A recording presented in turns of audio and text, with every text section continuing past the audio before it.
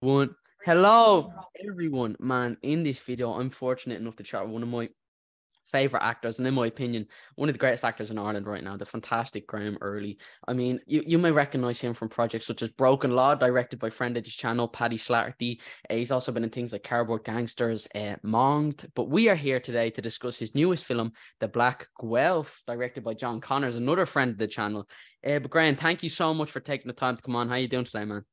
Cheers, Daniel. Oh, man, I'm happy to be here. Thanks a lot for having me on, man. I like the work you're doing on the page here. Thank you for conquering Zoom. I mean, I know we had some trouble with Zoom, but we got it in the bag, man. Oh, so you're making out now. I'm fucking illiterate with computers. It's just because this Mac is new, so I didn't. Yeah, we worked it out in the end. It's grand. Yeah, he was up there. He was like, "So what's this Zoom? Can we not do this over, Bebo or I don't know? You were talking about Bebo and all this." Yeah, stuff. I was. Yeah, it wasn't me. Oh, yeah. No, I downloaded about 6 different apps and stuff for this, but look, we got it in the end. We're here now. I love it. That's the important thing. But dude, I mean, I nailed the Black Guelph. I mean, how many times do you get people coming up to you saying, "How'd you pronounce that?" Exactly. How long were you practicing that for? I'd say Donnie, I was afraid John Connors would batter me if I got it wrong. So I was in my bathroom mirror all day. I said, Black Guelph, Black Guelph, Black Guelph. Yeah. I don't correct people. People come up to me, the Black Jalopy, the Black Guelph, the Black Gelato. The Black Gelato. As long as they watch it, yeah. So tell me, how did the Black Guelph come to you? Because I know you've worked with John on like Cardboard Gangsters, Monged, and Broken Law. You've worked with John before. Did he come to you with this project? Yeah, no, I've worked with John a lot more than that. Those are the big ones you mentioned there. We've done loads of short films together and other things over the years. But how did this one come? This was during the wonderful 2 years we had there with the fucking plague that spread across the world. We were all shut at home. John originally contacted me out of the blue to do a piece called Dear Ireland, which was like a monologue. The Abbey Theatre were doing an online thing, monologues now. And he wrote this beautiful little piece right now. It's available on YouTube to watch. And I did that with John. I collaborated on that. And while we were talking about that, he kept going on about this character he had in mind called, it had a different name at the time. Now went on to become Kanto, which is the role he played in the Black Guelph. And he was just talking about the kind of the savage nature of this character mixed with the insecurities and the vulnerability and all that. And I was just really interested. And we were going back and forth for a while. And he told me I actually have a script for this. So he ended up sending me an early draft of it. It had a different name all the time. Bless You Father, right? Bless You Father. Yeah, that was going way back. So I went through loads of drafts. Again, I was mainly focused on the character. And then I saw this beautiful, tragic story with all these different characters and all interconnected. And that was where it came from. And after that, it was just a year or two just developing like non-stop, you know what I mean? So yeah, I mean, not too bad. He was telling me you filmed it. Was this during like the height of COVID? Yeah. It was one of those periods where it dipped down for a little while and then it went back up to level 5 and it was out of control. And I think us and only one other production were the only ones filming around town at the time. Like town was like a ghost town, and every problem you can think of popped up while like making independent films, man, is a nightmare enough. And I've done a lot of them at this stage, but doing it at this stage, like I don't think I'll ever come across working on another film again with so many problems. But the whole way through, people were losing their minds. When John probably told you about it, like it was madness. But we knew we were making, me and John and Tiernan and a few others, we knew we were making something great. So it was like how do you make the most of it? It's like how fucking raw and how hard it is. That's gonna make it better. That's gonna make he was saying that. He was saying he was manipulating people, saying, "You think this is rough, lads? Think about what they had to go through." So I was saying that, man. The guy I was like just losing my mind. The production, having a good time with it. Going, this is great because whatever way I'm feeling about it, it's going to come across on camera. And I mean, you hear stories about other films, like legendary films being made in really harsh circumstances. And Apocalypse Now. Boom. Yeah, straight away. Francis Ford Coppola almost killed himself twice. Marlon Brando showed up without knowing any of his lines. Yeah, Dennis Hopper losing his mind, running around like a baboon on set, man. He was a cocaine fiend though back in the day, so I think that was it. That's why they had him on set. He was just in a. He just rolled with it. Rolled with it, man. Yeah, but great documentary too, Heart of Darkness. But there you go. So we were embracing it for what it is in that regard. But it was very hard now. But I think the result we got in the end was beautiful. Though I think I'm very proud of the film. John said for the next project he'll let me do the BTS so I can do my own Heart of Darkness so we can witness you all losing your mind on camera. I said it to John. Some way through the production, I turned to him and I just went, mate, it is a fucking crime we don't have somebody here doing a documentary about this. And he was like, I know, but like there was enough to juggle without trying to juggle in someone recording it as well. And imagine someone filming someone filming while you're freaking out, you know. Yeah, I mean, yeah, that's what I mean. It would have been dangerous, man, you know. So that's a shame, you know, that's a shame. Maybe you could do a documentary interviewing us now about it, but yeah, I mean, there would have been some crazy footage in that, man. You know? And you'll all just be like smoking cigars, not even talking about. John was telling me he had 4 cigars in each hand. He was just puffing them away on the set. Yeah. John was just running around trying to not lose his mind, like just hyperventilating most of the time, you know. But I mean, it must have been cold. No, it was freezing. It was absolute. That was one of the things that stuck out. It was absolutely Baltic. It was one of those snow warning storm times, you know, and it's like on the tip of snow falling. Yeah. But John was great though in regard, like with all that madness going on. The important stuff as an actor is just the director giving you those little moments of communication when you need them. And I mean, fuck all the other bullshit that's going on, all that. But like John, he's an actor first and foremost. Yeah. And he co-wrote this with Tiernan, so this lived inside his head for a while.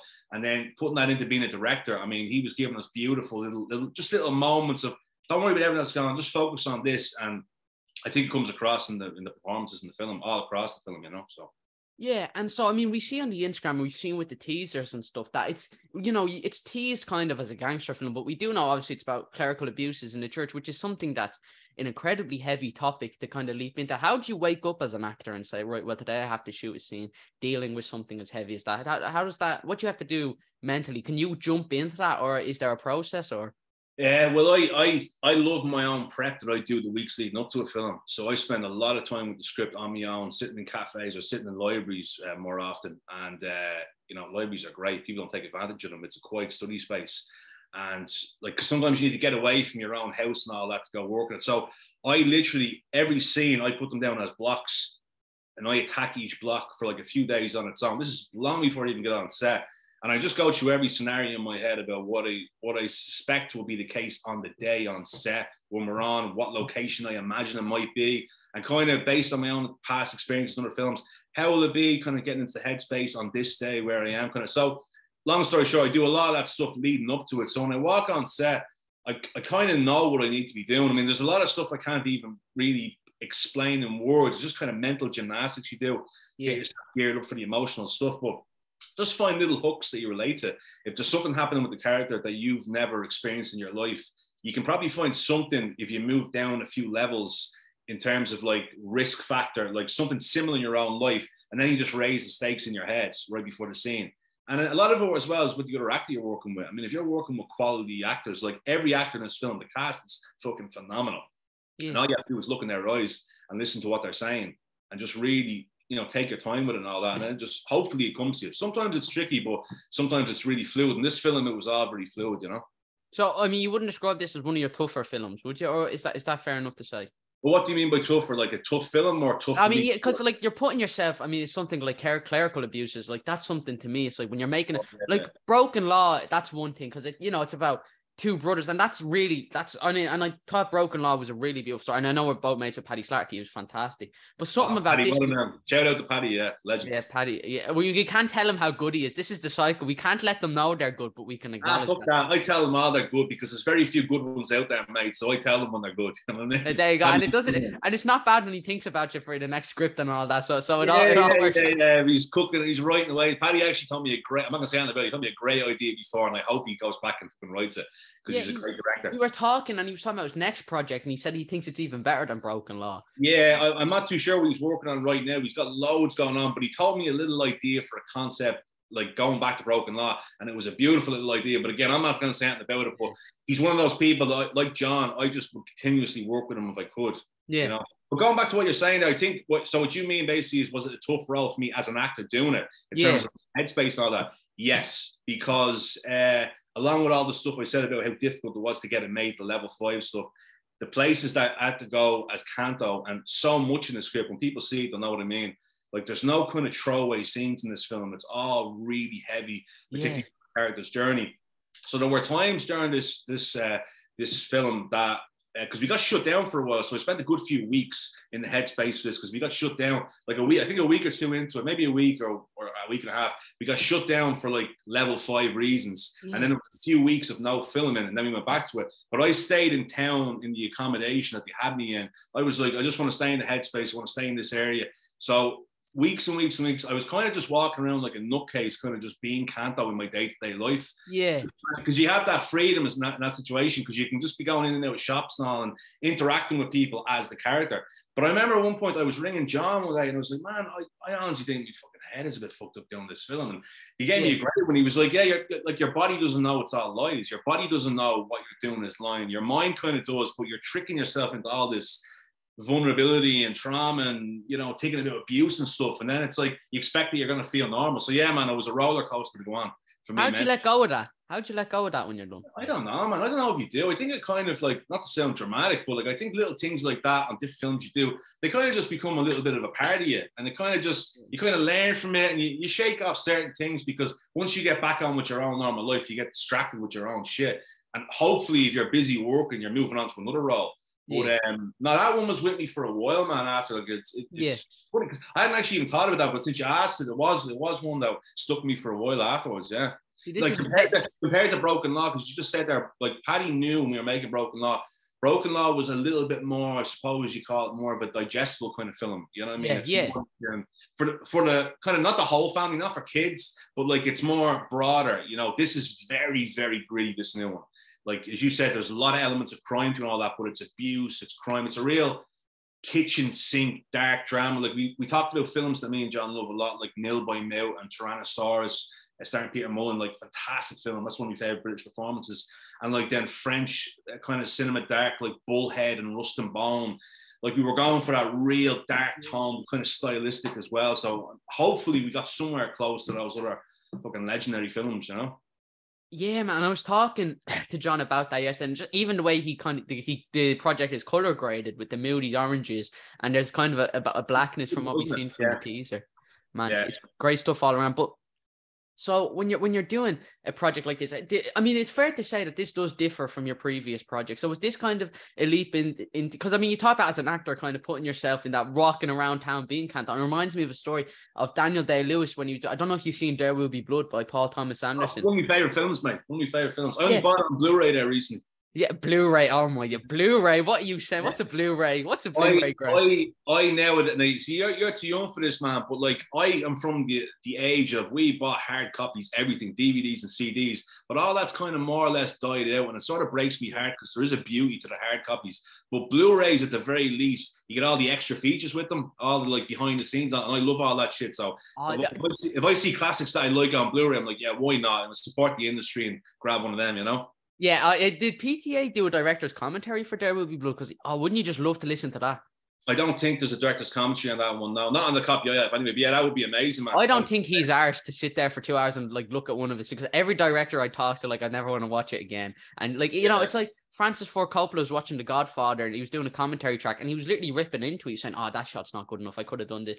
And it's like, if that fella can't watch The Godfather, the rest of us don't have any hope for enjoying that. You would when you're watching these films, I suppose, a lot, like, notice more than anything the things you don't like about it, you know, as a filmmaker, particularly directors, especially the writer directors as well, because they really would be so insecure about things that didn't end up the way they saw it in their minds. Whereas they're missing all the absolutely amazing stuff that you and me are watching. Oh, that's fucking brilliant and all that. But like, I do understand what they're coming at. I think when you're doing a commentary, I haven't done before. I'd love to do one on a film I did. You have to kind of take it with a pinch of salt and have a bit of fun with it, I suppose. Yeah. Otherwise, you'll just be moaning about the whole thing the whole time you're watching it, you know. And no one wants to hear that. Man, I love those comedies. I bought the original It the Clown, you know, like the old TV film from back in the 90s. Because I think that's a great film. I much prefer that to the new one. And there's a commentary on that, and all the lads are just having the crack on the beat. Just talking about what a great experience it was to make the film and how it was a different time of filmmaking and all that. So I love all that. I've actually watched that with the commentary far more times than I watched the film on its own. Yeah. You know, it's good stuff. Oh man, that's amazing. But that's what I love about DVDs, because like there's a collection of DVDs in that shelf over there, and I always flip through them. If there's a director's commentary in the back, I'll pop it in. Because I mean, when I was talking to Paddy told me that was a lot of how he got his start. It was just listening to director commentaries, and that's something that's really fascinating to me. But we were talking about Daniel Day-Lewis. I don't know. We got off track by talking about. Yeah, we keep going off track, so that's my bad. Yeah, my thoughts go this way and that way. But no, I'm happy to like this. This is what I love. Like any day I get to chat about There Will Be Blood is a good day. But no, we were talking about Daniel Day-Lewis, and he was in Wicklow cutting down trees. Yes. Because he was cutting down trees for like 4 months before filming. So how much prep do you have to do as an actor? And also after that, I'm also wondering, we talked about directors watching their own work. As an actor, what's it like for you? Is it once at the premiere and never again? If Broken Law was on RTE, would you watch it?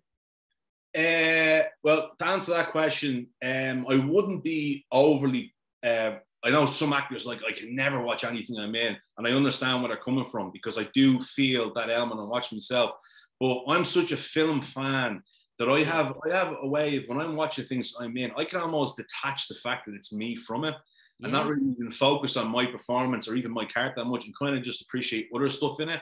So I am able to watch most things that I've done. Now, look, the stuff I've done back in the day when I was coming up as an actor, that, you know, it wasn't great stuff overall, like short films and all that. I'm like, I just wouldn't be arsed watching them again, you know. But then sometimes as well, actually, technically, you are interested in seeing that stuff, kind of how the business has developed, how the independent scene has developed over the years. But yeah, I'd be kind of middle ground with it, man. I wouldn't be over the moon about continuously watching myself, but if it's a good film, I can appreciate so many other aspects, and especially if you're watching it with an audience, you really feed off the energy of them watching it. And you're not even watching the film, you're just enjoying them, what their experience, what moments are they going to react to, and this and that, you know. So that's good as well, like the premieres and screenings of films and that, you know. And what were we saying, a prep beforehand? Yeah, beforehand, like, it's all down to how much time you have. I can get a call sometimes and be told, literally the day after tomorrow, would you be ready to go on something? And you can't turn it down. But that's not ideal. It's not ideal. So all you have to do is just get your lines down and just do as much on the fly as you can. But like Black Guelph, I had like a number of weeks leading up to that where I just was doing non-stop prep. I mean, there was even a bit of a physical transformation as well. John wanted me to put on a bit of weight for it as well, be a bit heavier as a character, you know. So I was doing that as well. So that was full on for the weeks leading up to that, and just thinking about every different aspect of it, you know. So it's all down to how much of a luxury you have. Like Day Lewis, whenever he was doing that film, Cutting Down Trees, he might have had the luxury of having a lot of free time before it, and he doesn't have to probably go work a job at 9 to 5, so he just can totally submerge himself in it. So if you have that freedom, and that's great, you know what I mean. So I'll take that if I can get it, when I can get it. Oh man, 100%. And something I love about the Black Guelph, from what we've seen from the teasers, and I was talking about this with John Connors yesterday, and we were just talking about how much we love oneers in cinemas. Just that one single shot where you can, and my favorite example of this is in a film, I don't know if you've seen it, by Martin McDonagh. It's called Three Billboards Outside of Ebbing, Missouri. Love it, but halfway through, this character, you know, he loses his friend. It's played by Sam Rockwell. Character's name is Dixon. Mm-hmm. And he loses his friend, and he's so angry, he pulls a baton out of his pocket. Great scene.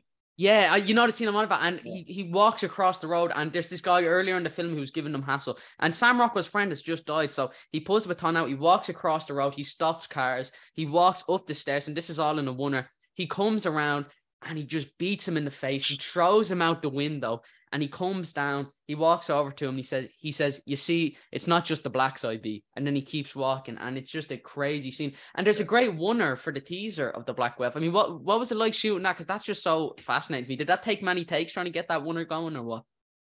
Do you mean the doorway? Yeah, the doorway. Yeah. I think we got that in one take, man, to be honest. Yeah, I don't think we did any more takes of that. Because me and Lauren Larkin, who plays my ex-girlfriend, who does a fucking phenomenal job. This is one of those cases of what I was telling you about how good you can be if you're working with another good actor, and how it doesn't take that much. Like, we went in, we didn't even really talk about the dialogue before that. There was a blueprint script. When I got to that doorway, I think I said to her beforehand, are you cool with it? She was like, grand, we'll do whatever. We'll just stay loose with it. And we just started going back and forth. And half of that dialogue is in the script, half of it's improvised. Yeah. Boom, boom, boom, boom, boom. Hit every note, and then it was done. And I think John was like, I'm happy with that. I'm going to move on. So it was that simple, man. But like, I won't say too much, but when you watch Black Guelph, there's other takes in the film that you're going to love. That are more difficult to do in that oneer style. But John loves the oneers. He does. And there's one in particular I'm thinking about. It's fucking incredible. And you're going to love him. Like, and it's a bit more action-y, in like the one you were talking about there. You know, there's more, that can be a bit more technically difficult, because if you make one mistake with an action, it can ruin the whole thing, you know? But man, there's some shots in this film now that you're going to think are fucking amazing. But that one, I think we got it in one take, as far as I remember, unless I'm wrong. I'm pretty sure we did, yeah.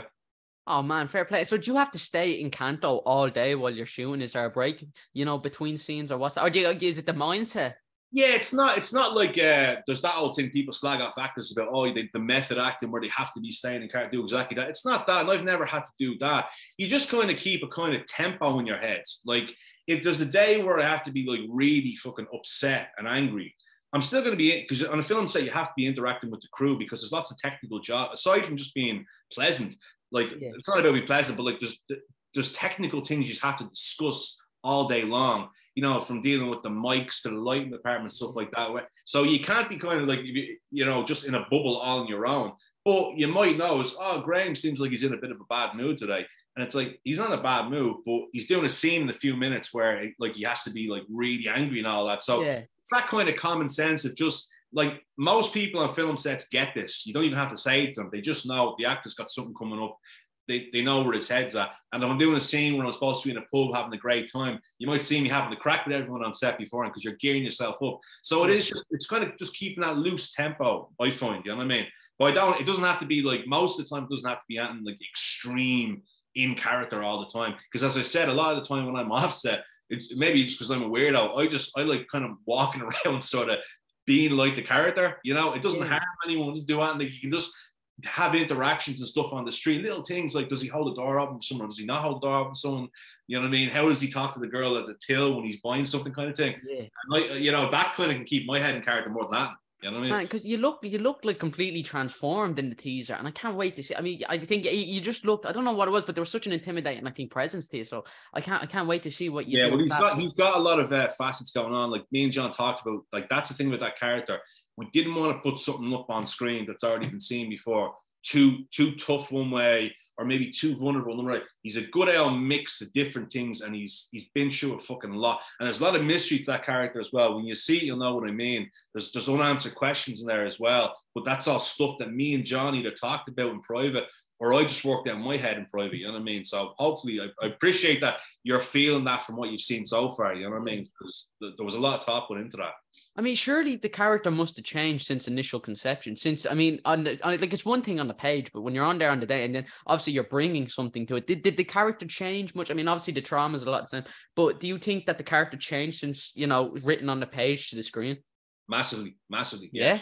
And was a lot of it just on set decisions, or what was that process? I can't even take full credit to say that it was like all preemptive and like designed to be that way. You have the character on the page the way John envisioned it, and Tiernan Williams wrote it, and kind of then my interpretation of reading it. Then I get to set, and when you're trying to, just with being on set and being with the other actors, it just automatically becomes something slightly different. But there was one time on set where I pulled John aside because we've been discussing real people in real life that we wanted certain traits from. And I asked him, do you want me to go more in the direction of being like this real guy who I was naming by name? And he actually said to me, he was like, no, Graham, I want you to be like, keep on the path you're on, and even bring more of like a certain aspect of yourself that you're bringing to it there. And I kind of, initially, as an actor, you do that, you kind of go, oh, but hold on, is the idea that I had of this kind of make-believe character not better? And like, they'll say to you, no, trust me, aspects of what you're doing kind of instinctively are better. So it definitely, he became a lot more vulnerable as a character as the production was going on, I found. Like, you know, less elements. I mean, there's definitely still very dark psychotic elements in Kanto, but less psycho-y than what we saw on paper originally. Yeah. And that's just, I suppose, it's just becoming more human, you know, like just you're feeling that as you're doing it, you know what I mean? Yeah, like even in Broken Law, like you rob a bank, and I'm sitting there, I hope he doesn't get caught. I hope he gets away. You know, I mean, there's something really fascinating about, you know, vulnerableness. You think you brought up, and I think a lot of that's probably working with John because there's such a trust between you and John. Yeah. You know, there is that ability. Like if you were working with a director you've never worked before, maybe there'd be a bit of hesitancy there. Mm-hmm. Would you say that'd be fair? I don't know. I'm pretty loose with it personally. You know, like I have my strong ideas going into everything I do. And then the moment I'm on set, I'm more or less happy if I feel the director's confident in what they want, and they're not. I've never met a director that I've been lucky with all directors I've worked with, even on the independent shorts and music videos and all that. I've usually always worked with people I thought had a good head on their shoulders. And I'm usually fairly confident, especially if it's a writer director who kind of like this all came from their mind. I've never gotten to a set and like had a complete difference of opinions. You might have different opinions on certain ideas in scenes within this, you know, but the actual kind of personality of the character and all that, it's usually kind of been what I've expected to be when I get there. And if they want me to go more vulnerable, I personally have a problem with that.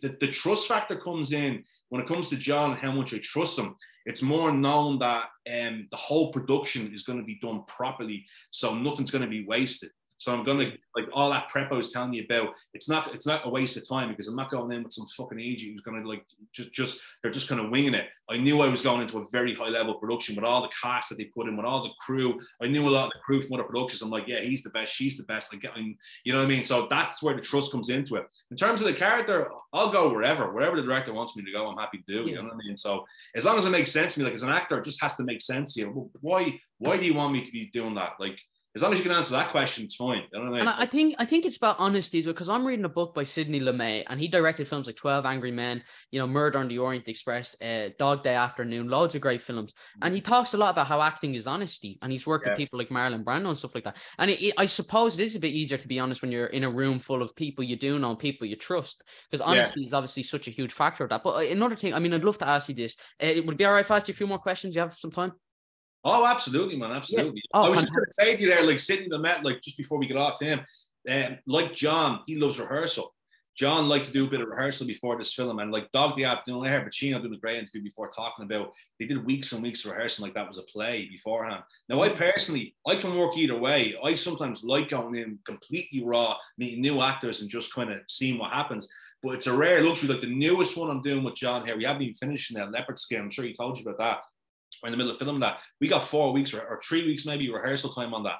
And I've never done that in a film before, but we had a bit of that with Broken Laws, the Black Guelph, where we met up out in John and Tiernan's house in Lochshinny, and we kind of were just workshopping scenes in the living room and all that. So that's like the Sidney Lumet style of acting there, just basically going with a bit of prep, you know, beforehand, like it's a theatre piece. There's such a consensus. It's really split. Like, I'm reading the Sidney Lumet book, and he talks about doing films with like Paul Newman and The Verdict, and like he'll rent out a big like food hall, like a big PE hall, and he'll just kind of be directing people all around it for 2 weeks or something like that. And then there are other directors who are like, I've talked to other directors who are like, no, I'll never do rehearsal for a project because they feel like it makes it static or something. But there's obviously there's two aspects to it, and like there's no right or wrong answer. It's just really fascinating way to see how. I can see both sides of the argument, and I've worked far more with the no rehearsal, and I'm fine with it. But I find a lot of actors worry about it. They prefer to have rehearsal. But when I'm going to a situation where we get rehearsal, for me, it's like a luxury. It's like a kind of like, wow, this is really nice. We get to actually rehearse beforehand. And as long as it's not a case of, like, rehearsal should be a loose process, like it was for Leopard Skin, the one I'm still in the middle of doing. We just more or less playing around with the scenes. I wouldn't see the point in rehearsal if you were really kind of getting everything exactly the way it has to be and then running it again and again before the camera's even on it, because that might lose a bit of spark as far as I'm concerned. Yeah. You know? But there's no harm in sitting around the table. Like, I like doing table readings the odd time with actors. Just be having the scripts and we're just doing the dialogue and just doing a little bit of chatting and stuff like that. That to me is a good kind of rehearsal way of doing it, you know, which we did there for, as I said, like, I wasn't involved in the full 3 weeks now, but I came in on numerous days with Jason Byrne and John and all the other guys on the most recent one there. So. Oh, dude, that's amazing. And like, rehearsal, that's something, it's just such a fascinating argument, because normally there's right or wrong, but there is no right or wrong. It's just how every director works. And I'm sure you know yourself, no two directors are the same. Every director kind of comes up with different shots or different angles or different decisions they'll make on the day. You know, maybe that's in mind as well. Sorry to cut across there, bro. Please go ahead. As well. I mean, there's fantastic directors in the world that even have different styles about the way they want actors to approach the dialogue. Because if you take like Coen Brothers and Tarantino, they're well known for basically the script is Bible and you say it exactly as it is. And I understand that. That's more like my days of theatre going back in the day. Like, the script is exactly the way it is and you work it like that, boom, boom, boom. But like most of the Irish films I've done, Broken Law, Black Guelph, these were all improv mania. These were all, the script is just a blueprint. And so some actors like that sound, some actors like, I can jump in either one. You know what I mean? They both have benefits as far as I'm concerned, you know? Yeah, and I see that in a lot of your work. I mean, in Cardboard Gangsters, Broken Law, and from what the teasers from the Black Guelph, characters stutter and they speak in kind of a conjunction, and that makes it more real. And like I know, obviously, John made the decision to do a lot of a handheld, which just that's that kind of Paul Greengrass house of storytelling where it makes it more. And then in Paul Greengrass's film, characters stutter, and that's always more fascinating to me when characters, you know, speak like us and they clear their throat when they're talking, because that makes it just even that bit more real. And I mean, when you're shooting in something as gritty as Dublin, and I'm not sitting here saying we're a third world country, but inner city Dublin's a pretty gritty place. So when you can shoot something like that handheld, I feel like that almost, you know, brings it to a different level, you know, because if it was static shots, and if you painted inner city Dublin to be really pretty, it'd be like, well, where's the honesty in that? Where's the artistic nature in that one? Yeah, well, certainly not where these characters are spending their time. I mean, there is a kind of more upper class version of Dublin. It does exist, but it's not where those characters, you just named those films, where there's, especially Kanto, like whatever about Joe in Broken Law, like Joe, I played Joe to be like almost like a softie, like he's meant to be like that. He fancies himself as a little bit of a tough guy, but that guy is way over his head. He just basically takes the lead off people. He's an impulse disorder. That was the whole thing with him. In my mind going into it, is he has impulse disorders. He can't say no to things. I mean, he roped into going and robbing a credit union. He didn't plan on doing that. He just literally woke up with a hangover, in the fear. And usually somebody would like say, would you want to go back in the pints? Oh, you twisted my arm. Whereas he gets twisted into going and robbing a credit union. So that's Joe. And I mean, like the character in Monged was a bit like that as well. There want to be tough guys that are just kind of like in way over their head. Kanto is a completely different animal. And again, I won't say too much because I don't want to ruin it for people, but he's far more the real thing in what he's capable of and what he's done, you know. But we're meeting him at a point in his life where it's all coming crumbling down around him.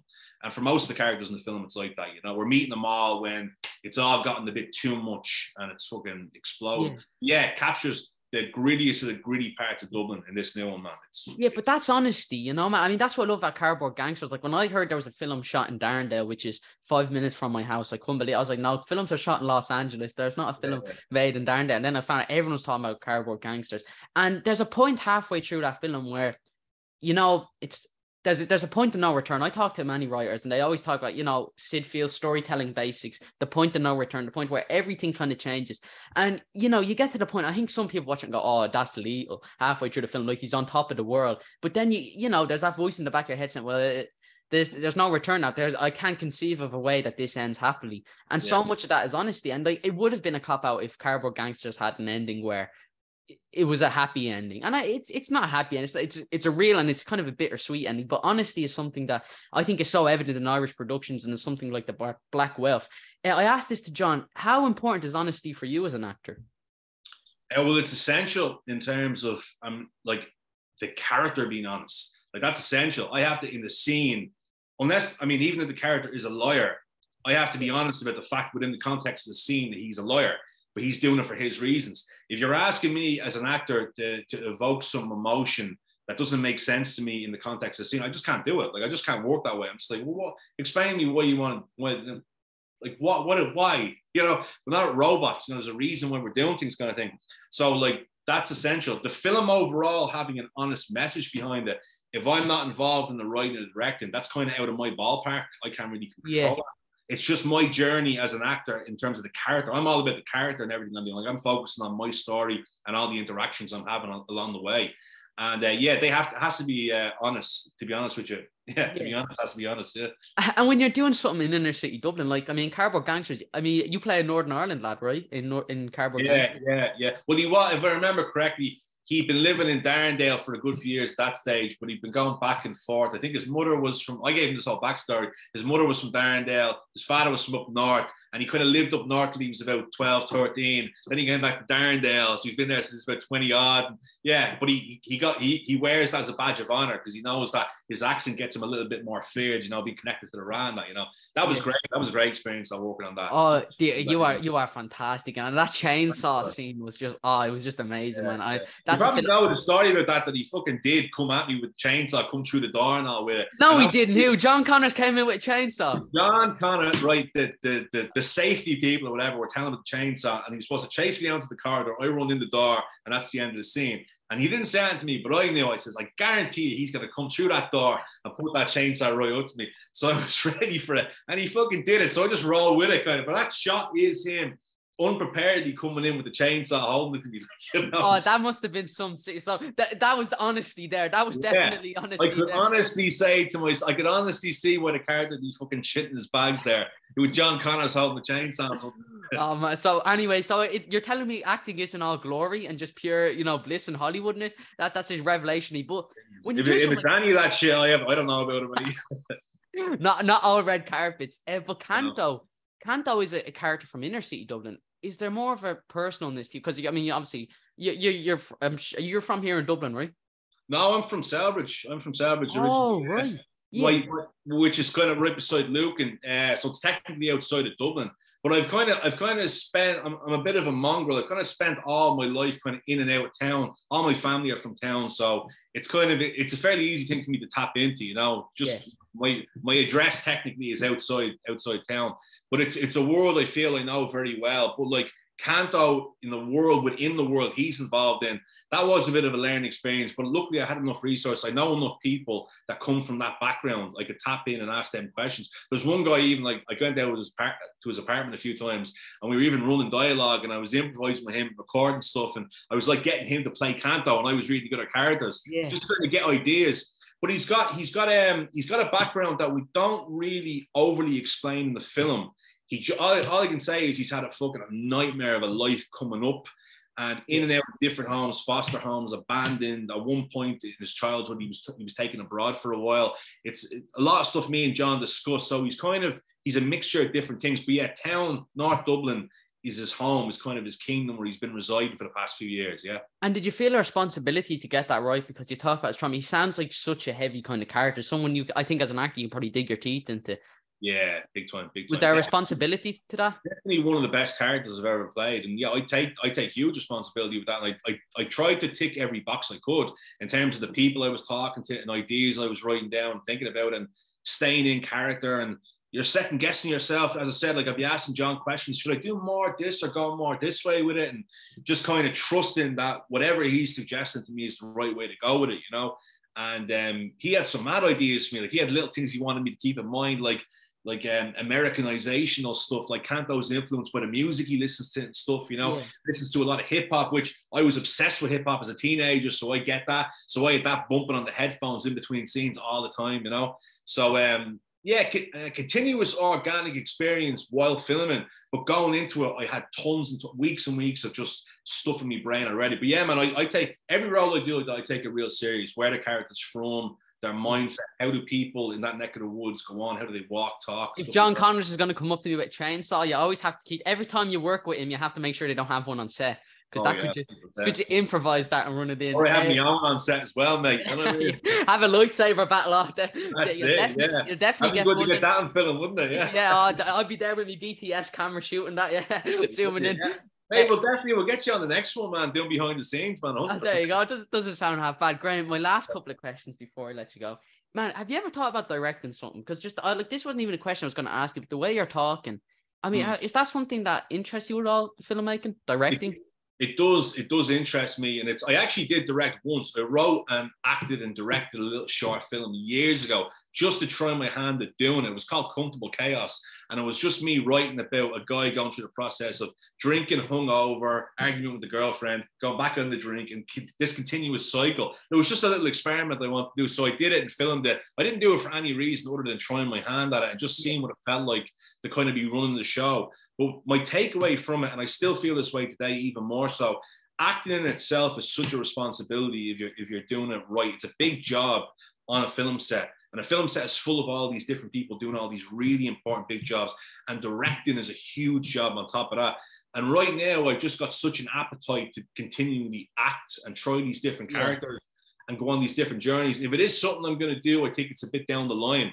But I see guys like John doing it, and I did another short film with a good friend of mine, Craig Moore, recently. We made another little comedy show, which John is in actually, and we only filmed that there last week. I saw that on your Instagram. What was it, Barry and the Bin Man? Barry versus the Bin Man, which is based on real experiences involving the Bin Man. And my mate Craig fictionalized it and made a good little short film out of it.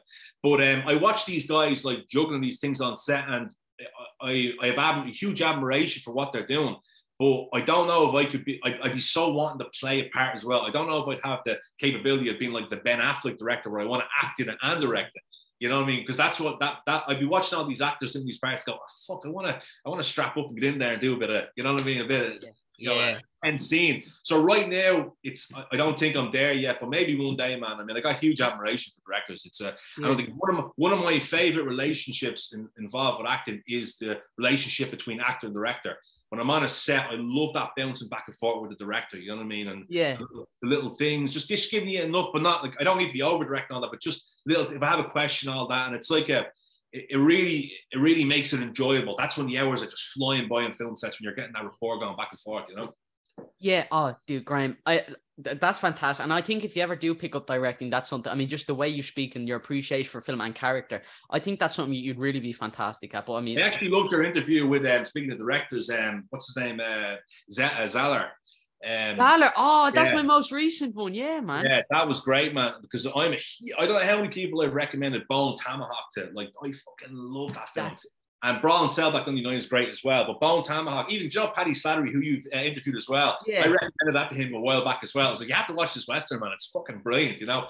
But like that film, like how the direction of that film, it's so crisp and it's so fucking, it's like a beautiful play, that film. Like, you know what I mean? Like, and then the spoiler alert, like gets so violent and fucking crazy. Then you know what I mean? Oh, is that or some legend for the violence? I love that. And he's like, you say goodbye to my wife, I'll say hello to yours. Yeah. I honestly, not since The Proposition, the Australian Western with Guy Pearce. I think that Bone Tomahawk is the best Western I've seen since that, and that was made like 10, 15 years ago. The Proposition, I think, you know. So you reckon Westerns are dying? No, I don't think they're dying. I think they're timeless. I just don't often see new ones that blow my fucking head off. Like Assassination of Jesse James with Brad Pitt, that was one that just blew me head off. And like Seraphine Falls with Pierce Brosnan, that's another one that was great. Like they come along like every 5 or 6 years, a new one comes along, and it just basically makes you go, yeah, I could happily make Westerns for the rest of my life. And John Wayne did all of them. John Wayne pumped out 200 of them, so what's the point anymore? He did all Yeah. Clint made a whole career on it for the most part, doing it as well. But even Tarantino's film there, Once Upon a Time in Hollywood, even though it's not Western, there's so many Western elements in it with all the filmmaking. After that was over, I went back and was like, I have to watch a few Westerns now. That genre is just a beautiful genre. Anyway, I was saying to John, would you ever do a Western? And John was so desperate to do a Western. We talked about it, yeah. Dude, would you do a Western? Do you have a Western in you? Oh, I'm not joking. I could see myself making like countless Western style films. Like, you don't have to be all in the old West, but just that time period of no fucking phones, no electronics, just your hands and just grit, teeth, whiskey drinking, boom. You know, like basically getting a sip of water is basically life and death sometimes. You know, even like There Will Be Blood. There's a real Western feel to that film. Yeah. No Country for Old Men. That's like a modern Western, in my opinion. You know what I mean? Like, have you seen Hostiles by Scott Cooper? Hostiles. With Christian Bale. Oh, I did actually, yeah. Where he has to transport the prisoners. Yeah, that was a great film, yeah. That's a good old Western. Last of the Mohicans is in that. The bad guy in Last of the Mohicans, I forget his name now. Big actor. He was in Heat and all that, I think, back in the day. What's his name again? I'm terrible with names anyway. Yeah, but, that was a great film, man. Really good. Hostiles is a great outfit. I mean, could you do an Irish Western? I mean, there's lots of Irish cowboys, but you'd have to shoot it in some field in Kerry. Absolutely. All has to be like just, you know, a simpler time, you know, the olden days, early 1900s even, or something like that. And you know what I mean? Just have somebody just raise the stakes with something, you know? Someone gets kidnapped or someone gets attacked or something, you know? So a lot of directors say they'll never. I always say, would you do a Western? They say, yeah, if there's no horses in it, because they don't. No director like working with horses, because it's like, I think Robert Eggers said it's easier to work with seagull, weirdly enough, than it is to work with, because he did seagulls with In the Lighthouse. And so it's working with animals.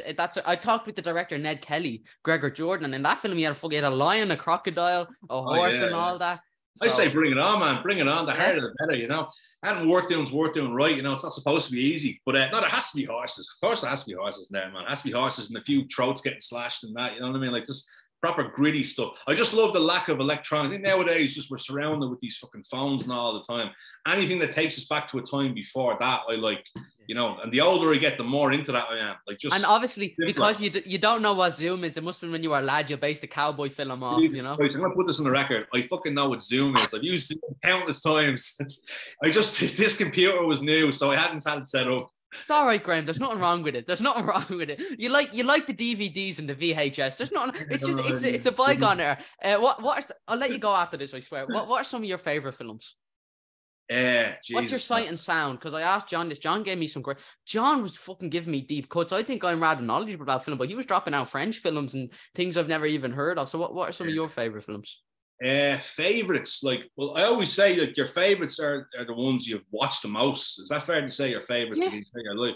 So, like, I mean, I love those punchy kind of crime thrillers from like the late 80s all through the 90s. So all the Scorsese films and that, and films like State of Grace, Carlito's Way. Oh yeah. Carlito's Way for a long time I would have called my favorite film ever. That's Brian De Palma, isn't it? Yeah, Brian De Palma. Yeah. Like that to me, like that's in that range of a film I've seen well between 100 to 200 times, definitely. You know, and other films like that would be like Fight Club, Rage and Bull, Godfather 1 and 2. You know, nothing that anyone hasn't heard of, like in terms of like favorite ones. You know what I mean? But I mean, I watch everything and anything, man. You know what I mean? Have you ever seen the Rage and Bull poster in Bow Street Academy? Rage and Bull. Yeah, I think I have. Yeah, years ago when I was through there. Yeah. Me and John were saying we're going to cut it off the wall and put it out in the back. It's not with the robe, is it? The one with the robe. I don't know. It's this original poster, and it's about like it's just it's the biggest poster I've ever seen, and it's up on the main wall. And every time I go in, I stare at it. I saw something over like a sofa in like a hallway one time, like Rage and Bull, maybe, but maybe I'm confusing with something else. But yeah, all the imagery in Rage and Bull, man, like that's one of those, like Rocky 1. I mean, I love all the Rocky films, but Rocky 1 in particular is just a fucking masterpiece, and I've seen that again. Like all the ones I'm naming to here, these are all ones I've seen well over 100 times. Like, and just like there was a like, I mean, Fear and Loathing in Las Vegas, Big Lebowski, Whitnell Night. That's a fucking great film. You know? And I don't know, tons of. I mean, like speaking of the French, like I mean, like I named earlier on, we were talking about Black Guelph films, Bullhead and Rust and Bone. Those were two films that blew me away in like not recent years. It was a few years ago now they came out. Like, those were amazing. Just this new style of recreating like that gangster-esque thriller sort of genre look. You know what I mean? Like very beautiful but very gritty at the same time. You know. But there's no genre I don't like, and I mean I'm just a film fanatic, man. That's why I got into being an actor. That was just the avenue it took for me. It could have been some other area of filmmaking. But I just love films and I love good TV. True Detective season 1. If you're named like the best. Oh man, that's probably the greatest season in TV going. I call it the best season in television history ever. Like I love season 2 and 3 as well, but they're completely separate. Season 1 of that, like that and The Sopranos and HBO show Oz, which preceded Sopranos. Those are my 3 best shows ever made. And The Wire probably goes in there as well, to be honest with you. And Woody Harrelson turns around to Matthew McConaughey and says, I just want you to stop saying odd shit. And he says, I don't sleep. What did he say? He says, oh, fuck. I don't sleep, I dream. And Woody Harrelson just looks at him like, what the fuck? Oh, he's already had enough of his shit and he's just trying to find some middle ground. He's like, did you get some sleep last night? And he's like, I don't sleep.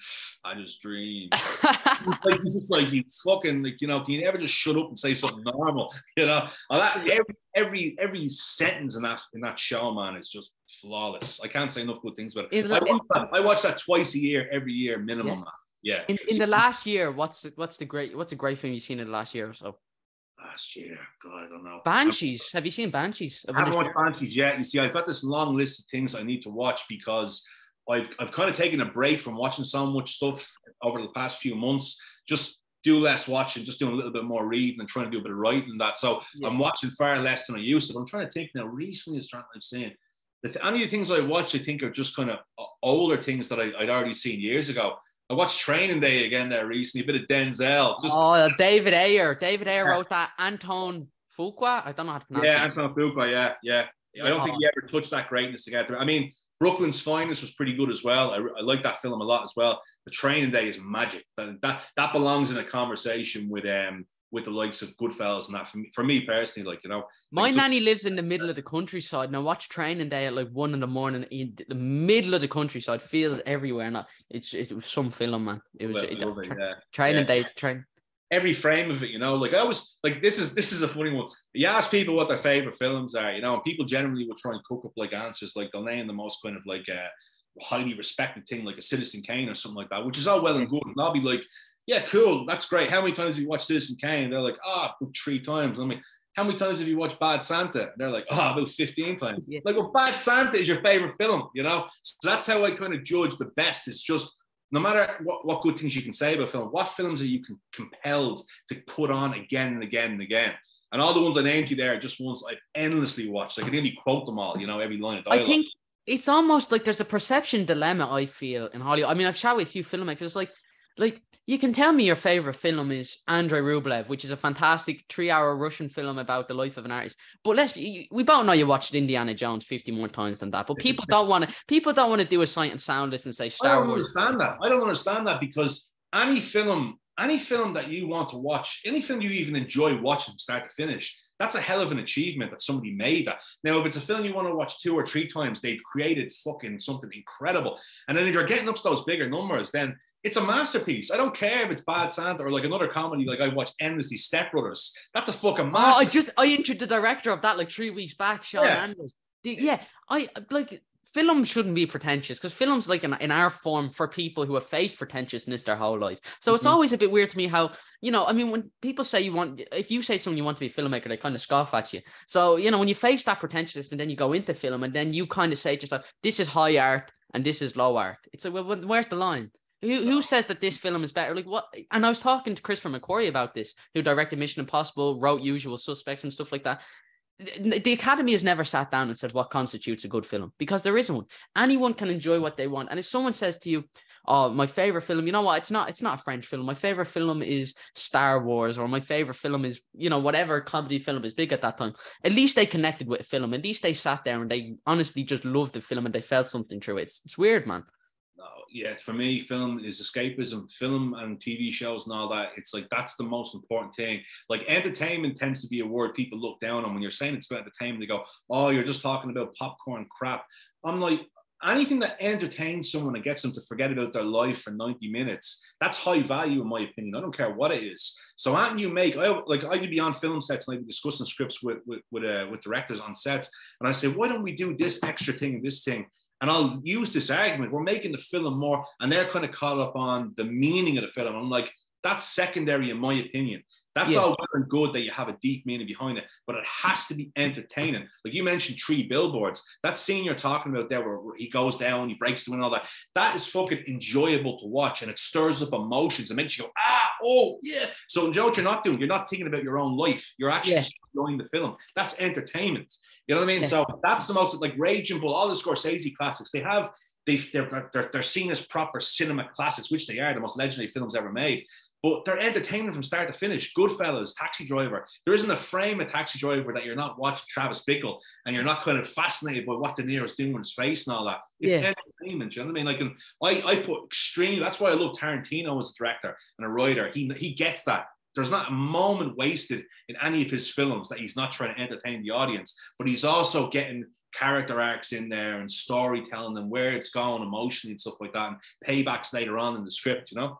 Yeah, I love Tarantino, but I think he's a fantastic filmmaker. But I don't know what, like, it's weird to me that he says shit like, oh, superhero films aren't cinema and stuff like that. I was like, dude, come on. I mean, let's not fool ourselves. You're not, like, I mean, Reservoir Dogs is a fantastic film, but it's not like a film about grief. You know what I'm saying? It's a really fun action film, but like, it's weird. Like, who are we as filmmakers? Like, I just, it's always baffling me how one filmmaker can talk about another filmmaker's film and say that's not art. It's like, well, where's the line? But yeah, I love what you're saying about connection, because that's what film is about to me. Film is about connection. Yeah. And the films we enjoy most are the films we connect with. Like, my favorite film of all time is In Bruges by Martin McDonagh. I think I thought this after watching Broken Law. I can only really see Colin Farrell playing the main character in that. After watching Broken Law, I was like, okay, I think I just saw you in that role. I think you could do. Maybe you're just a cranky bastard, and I think you do good. You know? Definitely. 100%. Oh man, if you were interviewing me family, I'd tell you I can be a miserable fucker, man. Yeah. But I love that film as well. And I'm a big Colin Farrell fan. I've always been a huge fan. He got me on the red carpet for Banshees of Inisherin. I was doing interviews. I couldn't eat 2 days beforehand. I was terrified. But In Bruges is my favorite film. But I think me and Paddy Slattery actually share a favorite film. Is his favorite film Magnolia? I know he's mentioned before as his favorite. I mean, that's a classic. So that it could be his favorite. Yeah. I like In Bruges more than Magnolia, but I think Magnolia is like a betterly constructed. It's probably technically more proficient in like what he does in that. Paul Thomas Anderson jumping around with all the timelines and that. I know he did talk about that film when he was doing Broken Law, because Broken Law originally was a bit more almost intermission-y in that it was more interconnected with different. So you probably was talking about Magnolia for that reason, because that interconnects a lot of stuff in it. Yeah. But it became a little bit more simplistic and more about the brothers' relationship. But that, yeah, it could be one of those favorite films. Like, I mean, like, it's Magnolia is another classic. You know what I mean? That's why it's so hard for me to name favorite films, because you would just sit here and list off 500 films, and I'll probably go, yeah, that's brilliant as well. There's so many. Like, that's why I never even get like too preoccupied about watching new stuff, because I can go back and watch hundreds and hundreds of things I know are brilliant and they inspire me to rewatch them. That's why I spend so much of my time just rewatching classics that I like, you know. But like what you were saying there about the whole thing about the statement about Marvel films not being this or not being that. Look, man, everyone has their own interpretation of what they enjoy. Like I know people, I've got family members that are obsessed with the Marvel films. I like one or two of them here or there. Some of them I'm not mad about, but like, who am I to say what they enjoy? You know, at least they're going to the cinema. Like, look, I'll be honest, I love superheroes, but at the same time, it's like, if I think they're going to be all right in the cinemas, I'm going to go give my money to see After Sun or The Northman or films that need it a bit more. But like, look, if it's crazy to me to look, people are going into the cinema to see a film. That's fantastic. Like, you can't, But yeah, I mean, yeah. And let's be honest, you can't really, like, I mean, I'm not going to say you can't beat it, because there's different kinds of cinema experience you can have, but it is a hell of a cinema experience when you get a really good comic film up on the big screen in a packed audience. Like, it's it blasts the head off you. Like, it's a hell of an experience. So you can't deny that, you know what I mean? Like, it's enjoyable for people, you know, to go see these things with just a lot of visuals going on, you know? As Bruce Lee said, they're motion pictures, so it's a lot about motion, you know? And those films are, like, incredible with the stuff that they're doing visually, you know? I think some of them, like Winter Soldier, Captain America, I think that's a fantastic film, you know? Like, really, really good. Have you ever had that with films? Sorry, I swear I let you go after this. I've talked with I talk with so many directors, and they talk about 2001: Space Odyssey as being the film that changed their lives, and they described it as a religious experience. I love 2001. I watched it. I didn't feel that way, but I think I didn't feel that way because every director since 2001: A Space Odyssey has tried to make 2001: A Space Odyssey. Yeah. So I don't think, maybe if I saw it, because this came out in the 60s, like 10 years before Star Wars or something like that, which is crazy, because Star Wars was considered groundbreaking, and then, you know, he throws the club in the air and it changes to a spaceship, and it's a beautifully made film. And before that, I was like, oh, I don't even care for Kubrick. But I was just saying that to be different. And then I watched it and I was like, fuck, okay, I think Kubrick's great. Have you ever had that for a film where you watch? Because for me, that was Magnolia. After watching Magnolia, I was like, and I just felt that in my heart. And it's same with I think that's why I said film to me is about connection, because the films we like most are the films we can connect with most. Magnolia, the scene where frogs are falling from the sky, because this is something that happens, because that's life, because there's no meaning to it. You can look for meaning, but, you know, PTA zooms in, he changes the lens, and then it says, sometimes things just happen because they happen. And then the boy sitting there, frogs are falling from the sky, he goes, this happens, this is something that happens. And what I interpreted that was that sometimes things happen, and that was great, because up to that point, everything in the film had meaning to me. Everything had to mean something. Everything had to link to something. But that was just frogs falling from the sky, because why not? Because it united every character. And that's why I think Magnolia affected me. So, sorry, this is so long-winded. Have you ever felt that connection with film? Like, you felt... Endlessly. Like, I mean, films, like, it's like, I didn't even become an actor because I was in love with acting initially. Like, I mean, I've grown such an appreciation for the craft that I do, and like, it's my identity now. But I got into becoming an actor because I'm addicted to films, because they're fucking, for me, they're like antidepressants. Like, they pulled me out of holes in my life, the way some people talk about getting prescribed certain medication from their doctor. That's how I feel about film. Like, I mean, there's no emotional level you talk about getting to that I don't get on a regular basis. Even rewatch the films I've already seen, I'll be sitting there and like at a scene where characters are just talking about something that's not even that emotional, but because the dialogue works so well, I get emotional watching it because it's so beautifully done. And I'm getting choked up, and I rewind it and rewatch it again. If somebody was watching the film, they'd lose their mind, because I keep rewinding bits I like and rewatching them again and again, you know? So, man, all the time. I mean, at the top of my head, I can't think of any in particular, like examples like you had there with Magnolia, but a lot of my favorite films, I've seen them so long ago. So it's been so long since my initial time watching them. But the first time I've seen them, man, but no, I'm with you on that one, man. I'm in love with filmmaking, man, or films in general, you know? So, I mean, some people, like, I mean, I've always liked music as well, but like some people, the way they talk about the way music touches them, it's the way films touch me. Yeah. To me, they're the ultimate art form, because they incorporate music visuals, everything. So it's the highest form for me, you know. It's the exact same as me, and film shouldn't be, I think, made by rich people for rich people.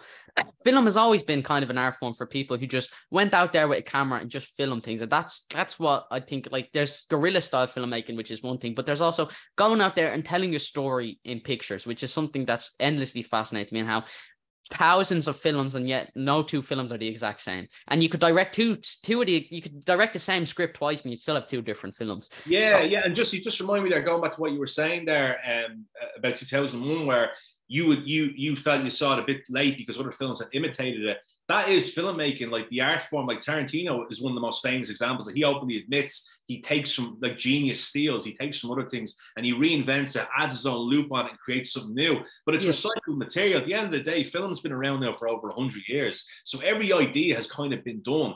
All you can do now is just do your honest interpretation of the material, you know. But there'll be a link to something else. There'll be something that inspired you to make it. I mean, even as an actor, I can't help but certain times try and imitate guys who I idolize, you know, or at least I idolize the characters that they played on screen. Do you know what I mean?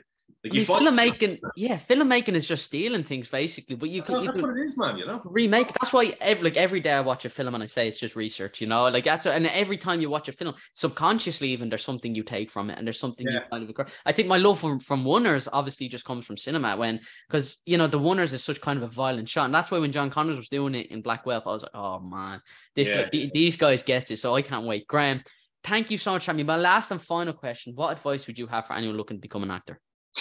Before you step into it, just make sure that it's something that you love and you want to be doing, because it's a long old hard graft, but it's very rewarding. It's very rewarding when you get on those Broken Laws and Black Guelphs and Cardboard Gangsters. It's just fucking, I always say when I'm on film sets, even on bad days, there's nowhere else I'd rather be. Even if it's a bad day on film set, everyone's a bad mood, I don't care. I was like, there's nowhere else in the world I'd rather be than on a film set, you know. And I love it, and I love the end product of like sitting back and like watching, as I said, you're watching people's reaction to what you've made. And look, it's going to exist long after we're all gone. We're all dust. All these things are still going to exist, you know, which is amazing. And so advice for actors, just perseverance. I think like the most, from when I started to where I am now, the guys who've hung in there are ones that just had that kind of relentless, you know, they just keep going no matter what. Don't let that sidestep you or manipulate you into fucking packing in your passion and going a different direction. Fuck that, you know what I mean? Who cares? You know what I mean? Like spend your life going after what it is you want to do. If it is definitely what you want to do, you know, that would be my advice anyway, you know. I'm not the best with it, because I'm not the best example to take from me, because my life with the acting has gone this way and that way and around, upside down, that, you know. You're doing some stuff. Anyway, Graham, before we finish up, are you on Facebook, Instagram, Twitter, anything like that? Yeah, you can get me on Instagram. I think it's Graham Earley Actor. Very original. There you go. There, yeah, if you want to give me a follow. I only just put up kind of posts about acting stuff or films I'm involved in or whatever, so. Any new projects you can promote? The Black Guelph obviously being the big one.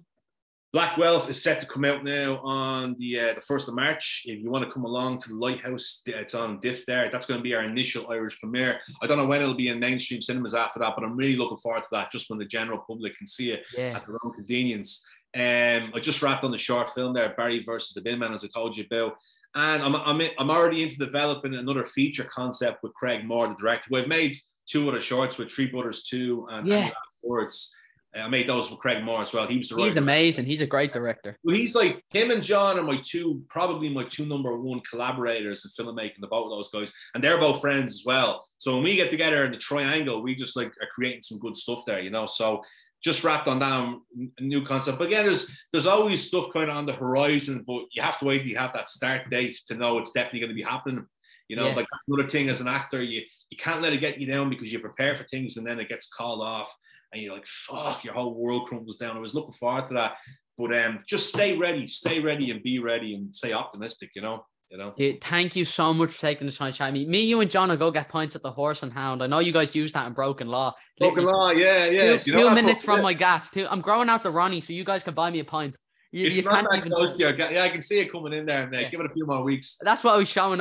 Subtly throughout the intro, I was like that, just trying to show it off. But yeah, I'll let you both buy me a pint anyway, because I'm that generous. I'll shave off a bit of mine and you can stick it on your flash there. No problem. Oh, there you go. And then I can sell it as a souvenir once Black Guelph comes big. And the Black Guelph. I messed it up. The Black Guelph. What's the Black Guelph? The Black Guelph. That was brilliant. I didn't say Black Gillette. Well, at least I know how Zoom works. Graham, thank you so much for taking on. I'll talk to you a little bit off air. Next time, I'll teach you all about Zoom. Everyone, thank you guys so much for watching. The Black Guelph debuted DIFF Dublin International Film Festival March 1st. Go get your tickets in the link below.